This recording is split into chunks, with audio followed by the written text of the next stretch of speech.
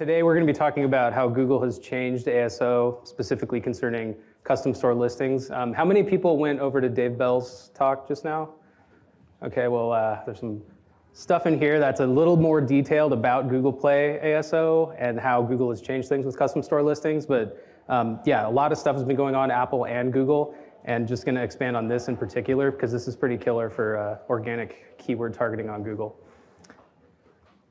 So I'll go over a little bit about Gummicube and then getting into the broader evolution of the stores and kind of the arms race Apple and Google have been doing over the last few years and what CSLs are. I guess how many people have used Google Play's custom store listings at some point for their ASO? Okay, a few people. So I'll go over kind of the general concepts of them. How about the iOS App Store? How many people have used custom product pages as part of their marketing? Okay. Pretty typical. A lot more people are using the iOS customization versus Google.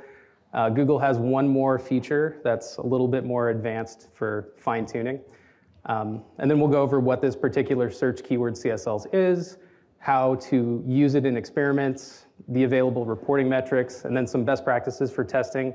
How's this one? How many people have used Google Play experiments? More hands. Okay. Yeah, super critical thing to do for ASO. And then there's some AI integration. Want to go over the things to look out for with the AI. So who is Gummicube? We're an app store optimization technology company. We have agency-style services. We're the oldest ASO company in North America. Been doing this for 13, 14 years now. We're a division of Airship. We were recently acquired about 2 years ago. So Gummicube helps you with your organic optimization, top funnel, conversion, all that sort of thing. And then for customer loyalty, after you get the download, Airship can help you out, so kind of the full package. So what is ASO? ASO is keyword targeting. There's my slide, just kidding. A lot of people think ASO is just keywords, which is absolutely not true. You can rank well for keywords, that's great, but then what happens when they see your app? You have to get them to convert. What happens that gets you to rank well for keywords and the levers behind that, we focus on all those things, along with the conversion optimization and A/B testing I just mentioned, the paid marketing that goes into the app stores that can significantly affect your ASO. So we focus on all of that, along with some of this new stuff about growth, expanding your user base, taking a large share of the market share pie of the app stores. Your app isn't just a thing that's there alongside your website. It's a user acquisition funnel, essentially. It's not a vending machine where you can just say, oh, I want to get these downloads, people know my brand, blah, blah, blah. There's all these feature-based keywords that people are actively looking in the store for, and you can optimize your listing to focus on that. Not just to rank for the keywords now with catch-all graphics, but also to customize them. We'll get into that. Another hand-raising one. How many of you have seen me do another presentation maybe last year, anything like that? Okay, so you guys saw something like this before. The reason I'm rehashing this is because it's evolving and continuing. I was right. My ASO crystal ball never fails me. So everything foundational, you still have to do. Keyword optimization, creatives, running paid campaigns to support your ASO. Nowadays, it's getting into more audience personalization. So there's in-app events for lapsed users, promotional content on Google Play, analogous thing. Apple and Google introduced those a couple of years ago. Custom product pages and custom store listings. Another analogous thing, you can customize your pages and drive external traffic to it. Now on Google, custom store listings got a huge update. There's product page optimization and Google Play experiments, yet another analogous thing. So this is kind of the first one where Google struck first, Apple has yet to answer. So we'll focus on kind of what they are and what is specific to Google. So think about your app and what you offer. In this example, you could have a photo editor app, something like that. It could have cloud storage, filters and selfies, ability to hide and delete pics. Those are going to be different demographics that are looking for different things. And they can find you on those keywords, but then you have to make these catch-all creatives, those first 3 screenshots on Apple that appear in search results, for example. They have to speak to everybody. But when you're doing that, you're not speaking specifically to anybody. So when you're making custom store listings and custom product pages on Apple, you can target these users for Apple in search ads, for example, and make all of your creatives that show up focus on that, run A/B tests on them, that sort of things. So essentially, it's a more customized experience geared towards those audiences that you're trying to target based on what your app does and where it's at in the life cycle, things like that. So again, not every user that looks at your main page is going to want the same thing. And not every user that wants the same thing based on your marketing traffic source is going to want the same thing. So the user journey from organic search is going to be different than if they saw an ad on TikTok and then maybe search for you later, or they got an email blast, or they got a paid direct link from Meta traffic, for example. Search ads I keep mentioning, obviously. So they're not new. They let you stop doing the catch-all thing. But with custom store listing configurations, you can also fine-tune languages within territories. So you could have a user who's searching for you and their language setting is English UK. They're going to have different potentially legal guidelines that need to be entered into your description if they're in India, for example, versus the UK. You can override your main store listing UK content specific to that territory, so it's super important there. You can fine-tune, again, your external and paid traffic, and you can change content based on user state. So if a user hasn't interacted with your app for 30 days on Google Play, you can send them to a different set of screenshots, icons, things like that. Pre-registration users, if you're running pre-registration into certain territory, you can send them there. The new thing is organic search keywords. So you can have your screenshots, icon, title, the whole thing on Google Play be different for users based on what they search. So what it is and what it isn't. The data for this has been here for several years. You can go to the store listing conversion analysis page, and you can see some limited data on what users are searching for and what they find you on, visitors and acquisitions from Google. That's called search keywords. You can check out your dev console and search for that. Really important is that Google has no impression level data. So that might be why you see my conversion rate on Apple is 5% from search, and it's 30% from Google from search. What's going on? My Google Play is so much better. No, it's not. You're just looking one level deeper in the journey, and that's why it's tagged that way. It's not every keyword that you see, so when you filter this and the availability of this new set of features from Google, typically apps with more install volume see more keywords in the future. So if you have a brand new app, typically it'll say maybe your brand name and maybe a feature-based keyword, one or two, and then bundling everything else into other. And even if your app has tons of installs, it's top-ranked app in the category, there's still this other that you can't see, so you'll need to use ASO software to track how you rank, where you rank for everything that you're looking to focus on. Typically, it's 20 to 80% of keywords that are bundled under other that you can't understand. But for the ones that you can understand, you can use this new feature on Google. I stopped my presentation.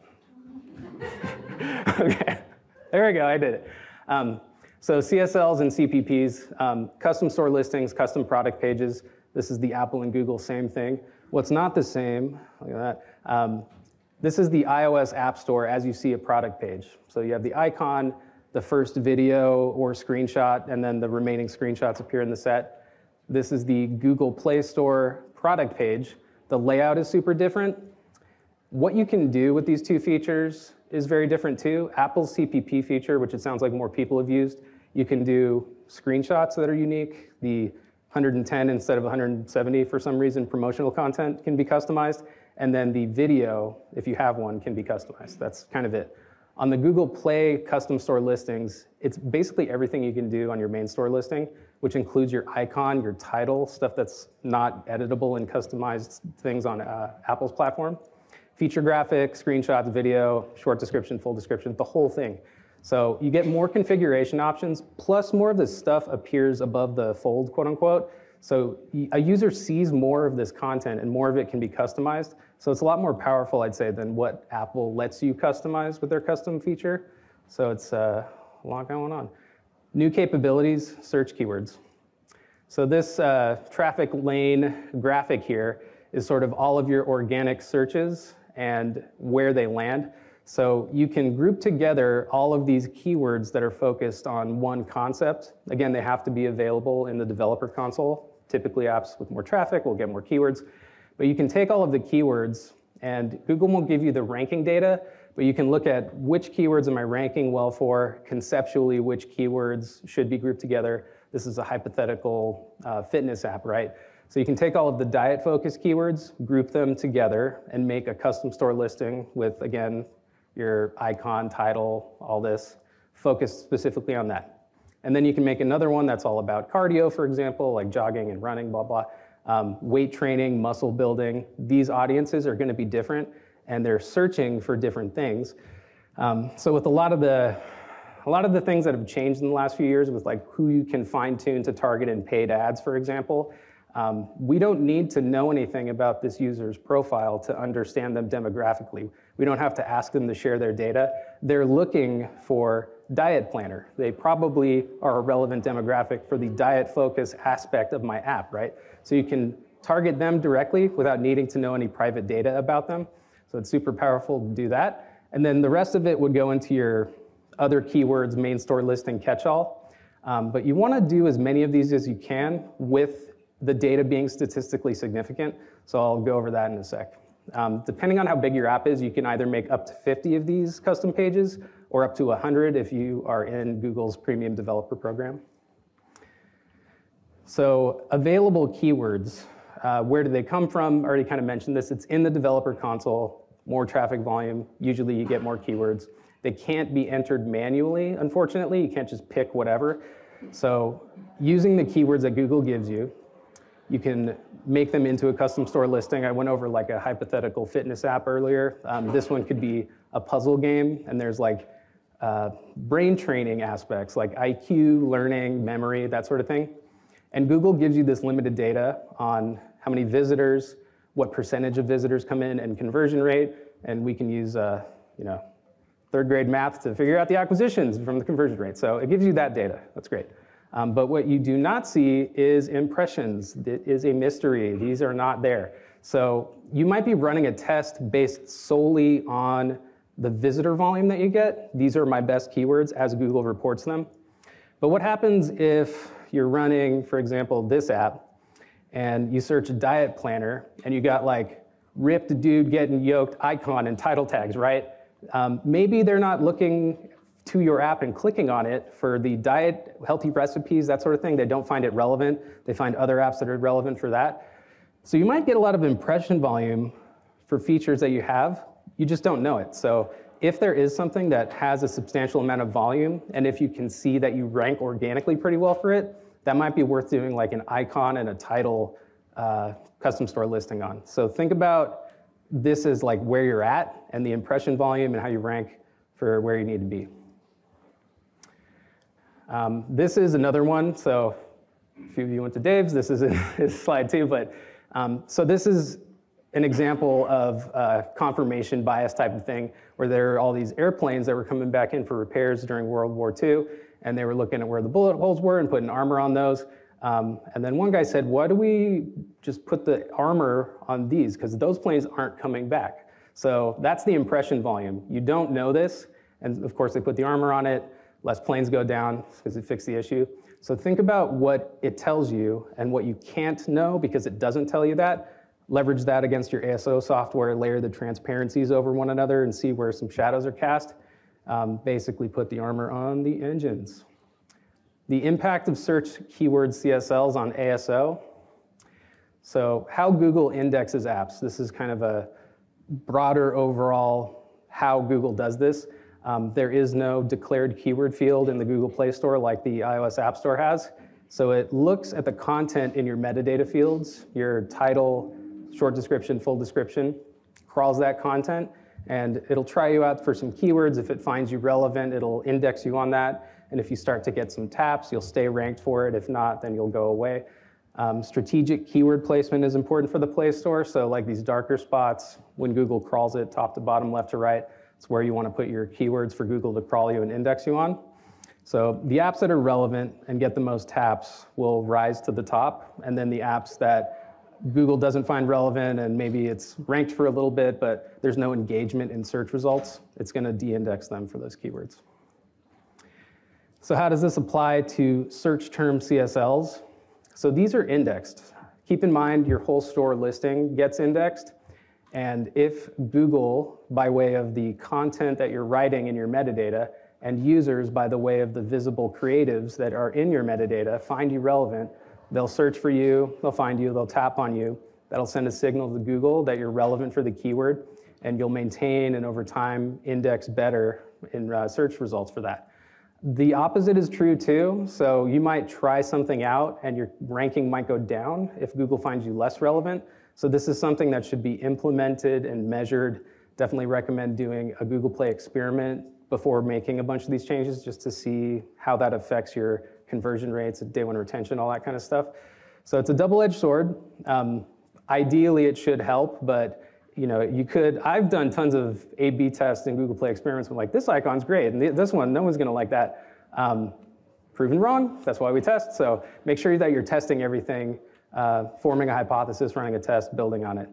And then make sure, again, you're using ASO software to assess your performance. How did my keyword ranking move? Google doesn't tell you that. It'll tell you if visitor volume changes, acquisition volume changes. You might find some new keywords in this search area, so you can check that out on Google, but definitely look at ASO software.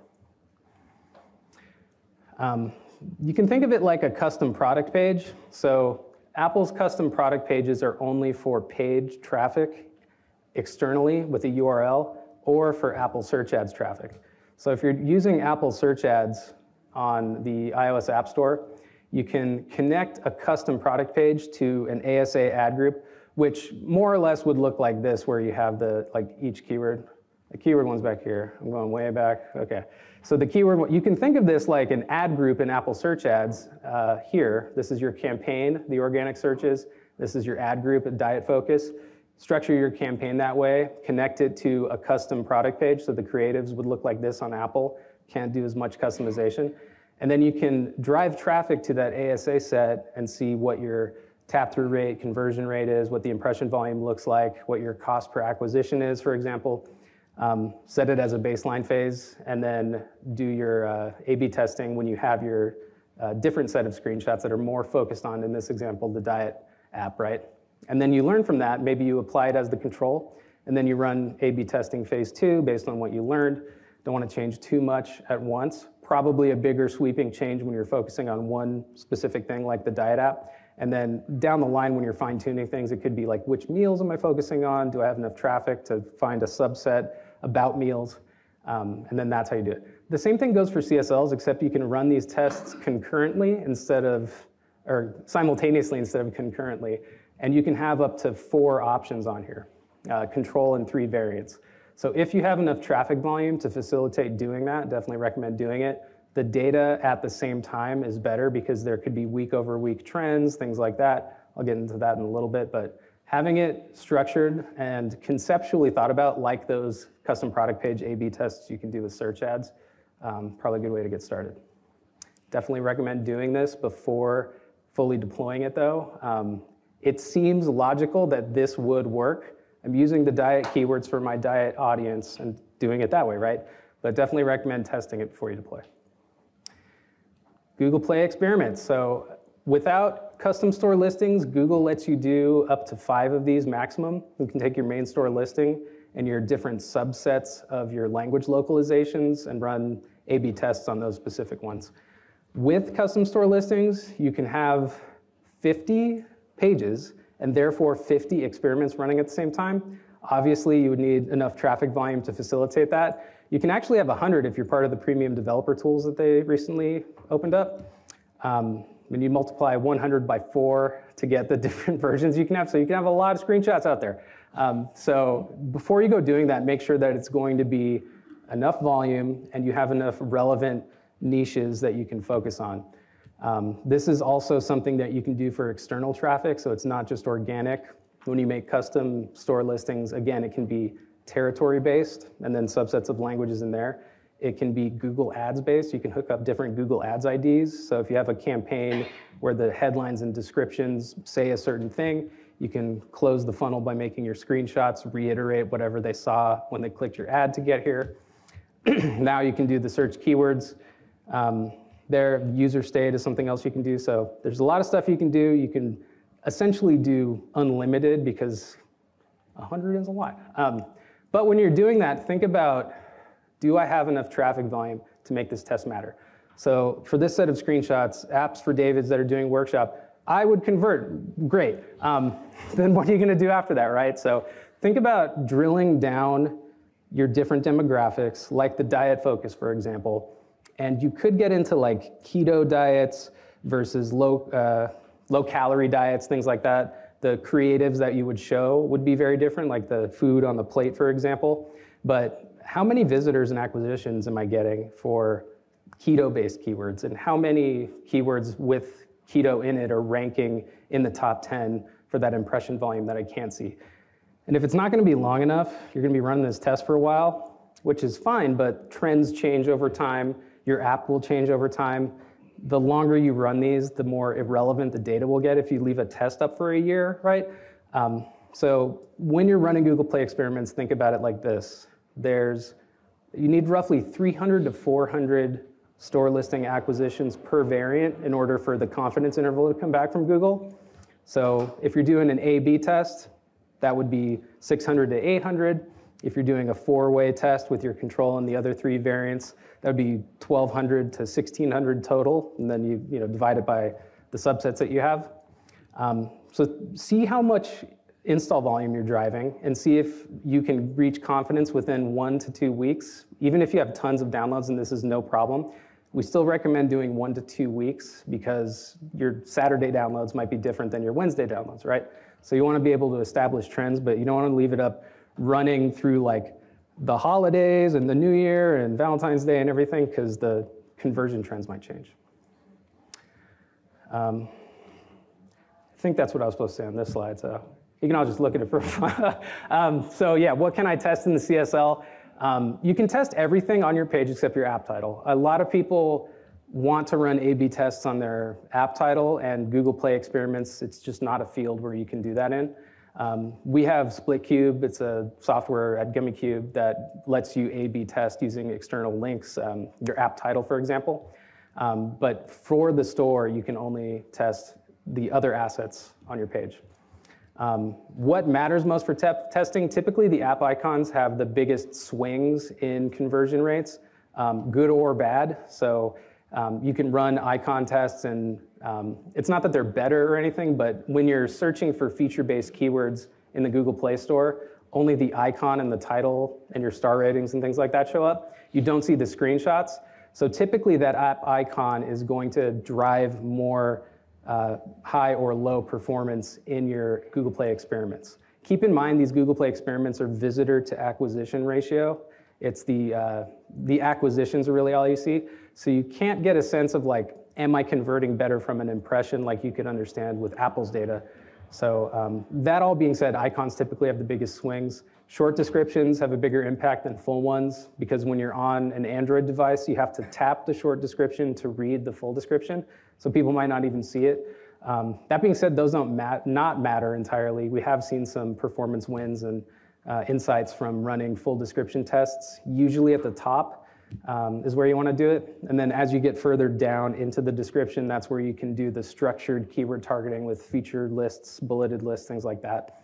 Screenshots are extremely impactful. Keep in mind if you have a video, that video will push your screenshots out in the gallery view. So you could be running a screenshot test, but you might have this video spreading its legs out in your gallery view, you can't see them. So you gotta make sure that you're looking at if I have a video or if I don't, your feature graphic will be the pause state of the video. So keep in mind those things. How does my store listing look? And how might a user interact with it? What do they see? Rather than just saying like, are screenshots good? Well, it depends, right? It depends on what your store listing looks like. That's what I already mentioned. You want to account for weekly trends. This is just a mock-up example of Google Play experiments. So when you're running a Google Play experiment, it looks at the installs you get per day.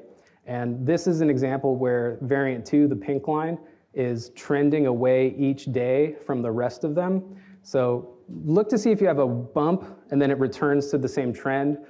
You might have a single day where traffic is anomalous and then it normalizes. So in this example, variant 1 and the current one are kind of about performing the same. Definitely something going on with variant 2. Every day, the delta between the two keeps getting higher and higher, and that's saying it's getting more downloads each day.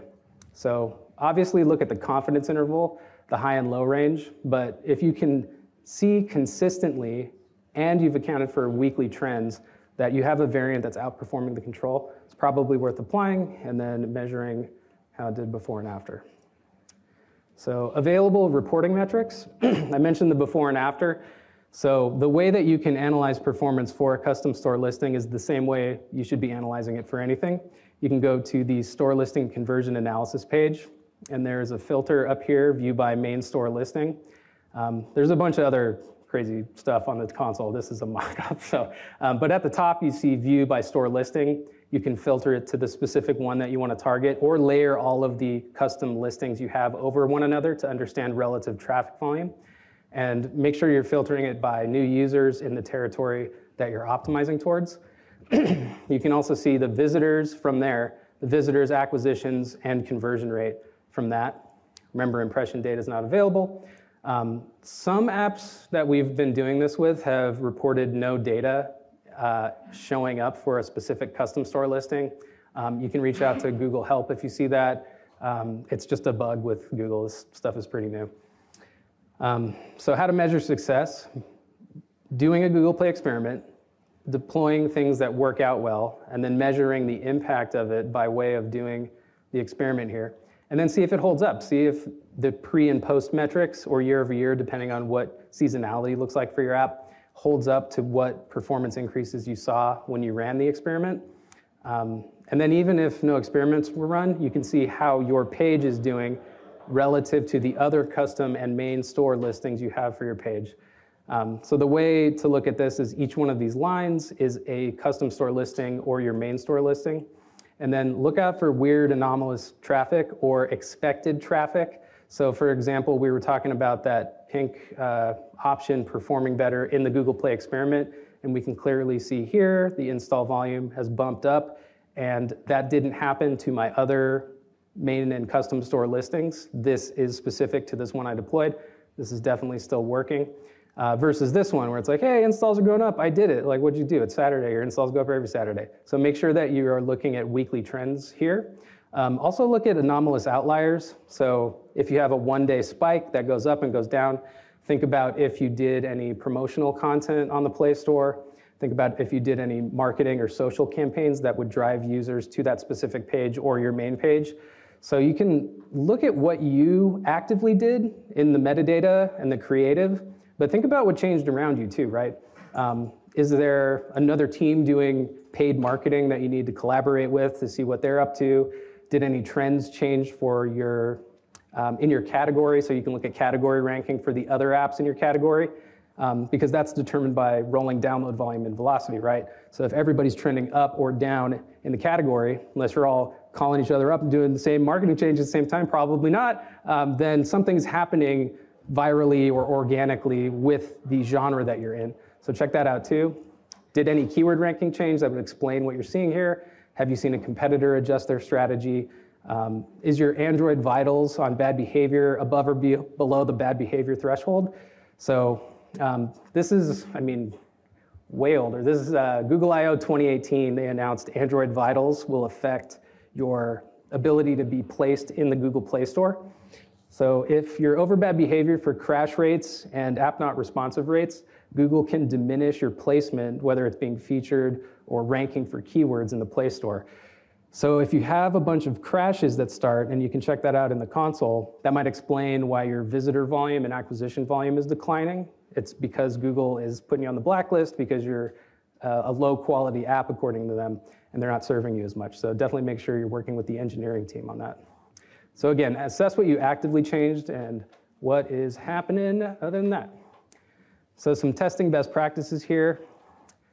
Before you do any of this, make sure the metadata is optimized. So critical keywords targeted in the title. This short description is the second most heavily weighted besides the title. And then the full description, top to bottom, left to right.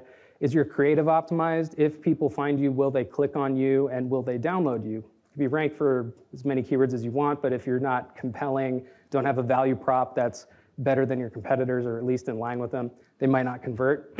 So that'll be your icon, feature graphics, screenshots, and video. And are you supporting ASO with paid? This is the foundational stuff you need to do. And if you're looking to index higher in search results, you'll need to drive more traffic to the app, and it can kind of snowball from there, Definitely don't want to do it before you have your metadata and creative optimized, because if you're running paid, it'll be good until you turn it off. It goes back to baseline. But you can get more sustained long-term growth if you set up that foundational ASO, drive some paid to it, and then see the slower regular download volume increases over time. The other thing for this feature specifically is Google needs enough download volume in order to give you these search terms to unlock to make custom listings on. So check out the dev console, see if you have any. And if you haven't run Google Ads, for example, that might be something to do so that you can drive more user installs and get more keywords to do more stuff with.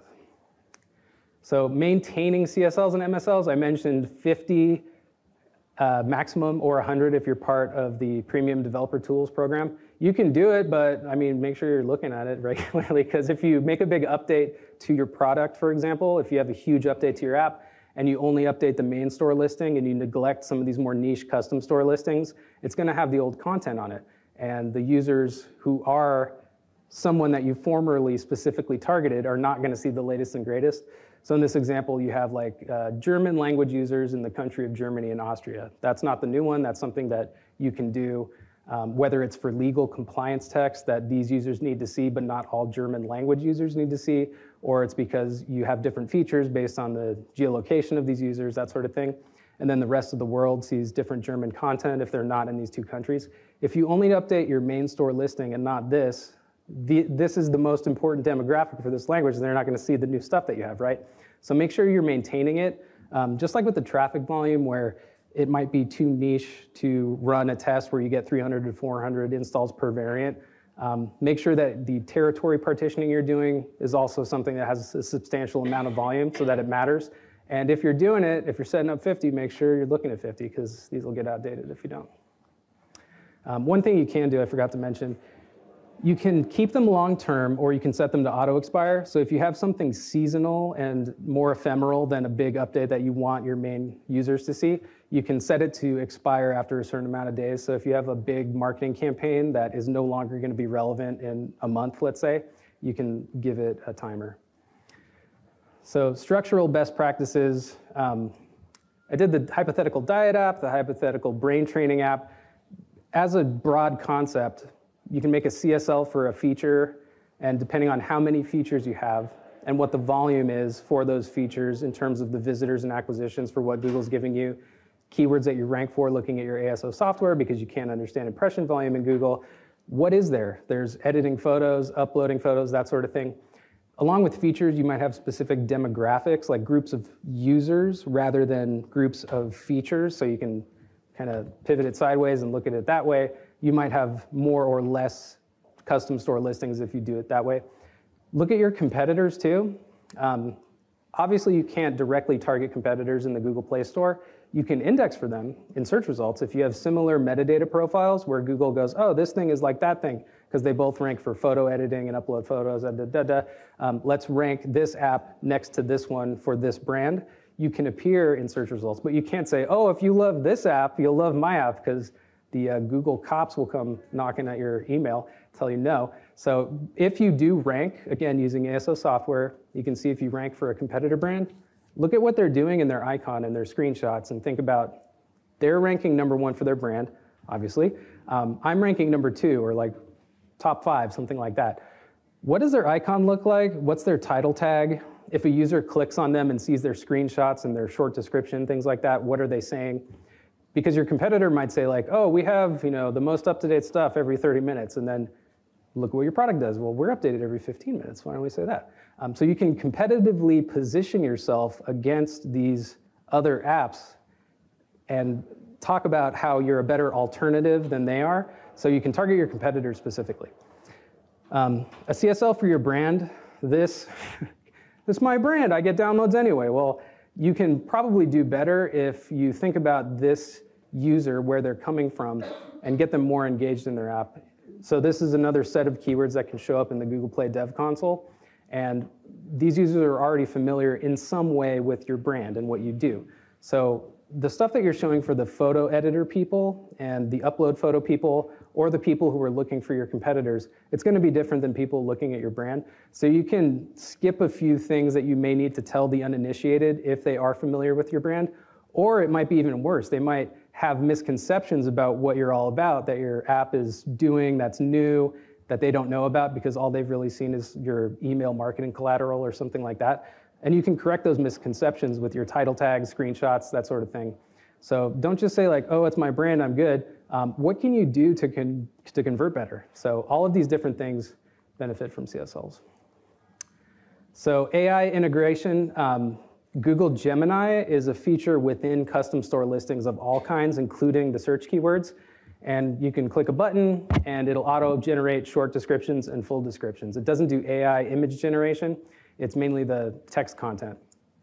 The way it does this is it looks at your main store listing, and it looks at the group of keywords that you've selected for your custom store listing, and then it generates a description based on that. Great. It does not factor in current keyword performance, so how you rank for those keywords that you targeted and those that you didn't. Previous experiment performance, how did I do when I ran an A/B test that focused on these keywords and what language converted them best? And I've been doing experiments for years. It doesn't look at any of that. Compliance guidelines, the Gemini robot does not look at its own guidelines, and it also doesn't look at accuracy to your feature set. In fact, there's a warning in there that says this doesn't guaranteed work with what your app does or look at that or anything. So you can click a button and auto-generate it, but then you can get rejected right away, so look out. App quality. At Google I/O, they announced a lot of different features and ways you can get your app promoted, and they've been doing that for years. And what they keep echoing is this subjective value statement around app quality. They have some specifics around it in their documentation, but none of that is going to be made by an AI content generator. So they want it to be compelling, again, subjective, high quality, and make sure that it follows their recommendations and guidelines, which are two different things. If you look at Google's documentation, there's straight up guidelines that you need to follow or you will not get approved. And then there's some recommendations that they want you to do, and you can go live with them, but if you don't follow them exactly, you might not be eligible to be promoted.